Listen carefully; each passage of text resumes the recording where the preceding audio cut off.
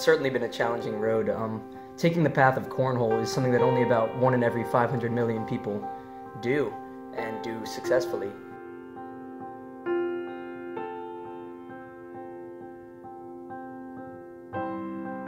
Along the road, I've suffered a lot of hatred and mockery. I've had many of my individual boards defaced.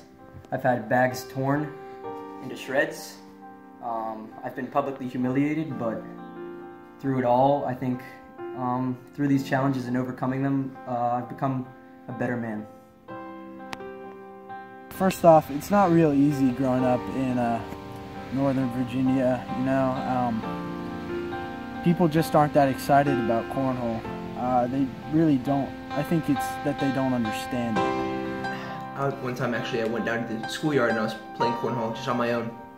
And someone ended up opening one of the cornhole bags, and they actually, with incredible foresight, planted each kernel in the cornhole bag in my backyard, disallowing me from practicing cornhole that upcoming spring, obviously, as there's no place for me to practice in my yard.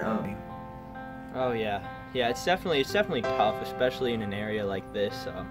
I mean, you get a lot of anger and impatience, especially with other people, other athletes. I definitely got a lot of hate from the soccer players, especially the field hockey players. They made fun of the way that I chose my path, and I think it really hurt them that I decided not to go with a contact sport, but a sport that really spoke to my soul.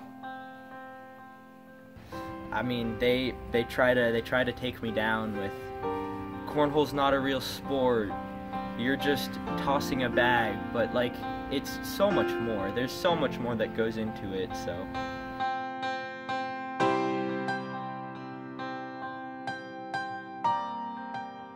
Okay, to all you guys out there who want to be the next great cornhole player, here's what I'd say. Be realistic with yourselves. Know that it takes a certain amount of athletic prowess to actually get to the top. So if you're not naturally as gifted, it's okay. Go into announcing, refereeing. Unfortunately, there's just a certain amount of athletic talent necessary to being a cornhole championship. But if you think you have it, then give everything you have to cornhole. Because it gives itself right back. It gives itself right on back.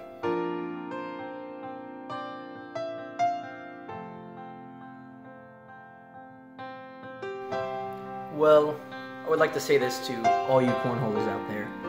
Cornhole is more than just chucking a bag of beans on a board. Cornhole is a delicate art. It requires precision, skill, and intensity. And frankly, athleticism too. And me and Patrick are gonna bring all of those things to the table, and you guys better be ready.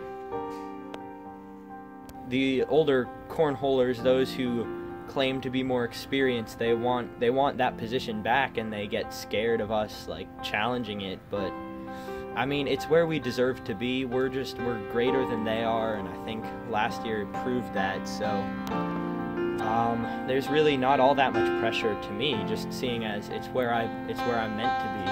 It's where we were meant to be because we won. So. And just making sure, in the end, you don't choose the game, but it chooses you. And it's just a really important thing to keep in mind.